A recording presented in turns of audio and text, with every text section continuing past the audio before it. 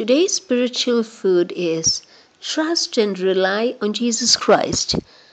Life in the world is full of problems of which people are desperate to find solutions. No matter what terrible situation we face in the world, we can get a solution only through our Lord Jesus Christ. And only Jesus Christ can fix problems that are impossible for mere man to solve. When we rely on the Word of God, and that is Jesus Christ, submit and surrender yourselves in all areas of your life by being obedient to His commandments. As a result, we lead a victorious life. When your family do not understand you, remember Jesus Christ understands and cares for you. Jesus alone is the answer to all kinds of problems. Jesus will stand by you and give you strength. Jesus will get rid of your pain. He will supply all your needs.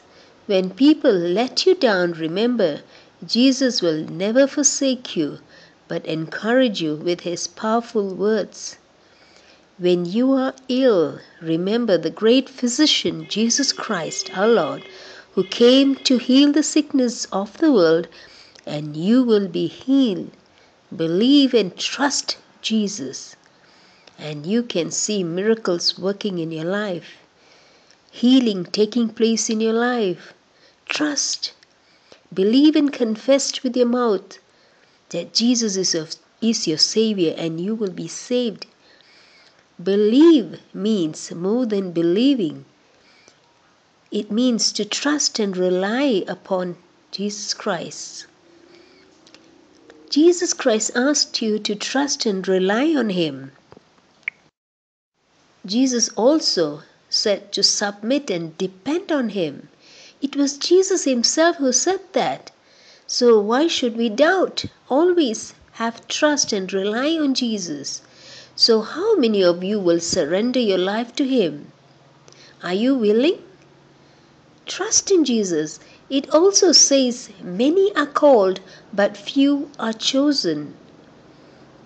We should be among the chosen people. So commit your way to the Lord. Trust in Him, and He will act. God will do marvelous things for those who trust in Him. When we trust and rely on the Lord Jesus Christ, we are surrendering our will to Him, and that allows Him to take charge of the situation and to release His power, and then, victory comes in your life. Unless you release the desires of your heart completely to Him, He cannot interfere in your life, in your problems, in anything that you ask for. So, completely release your desire to the Lord Jesus Christ.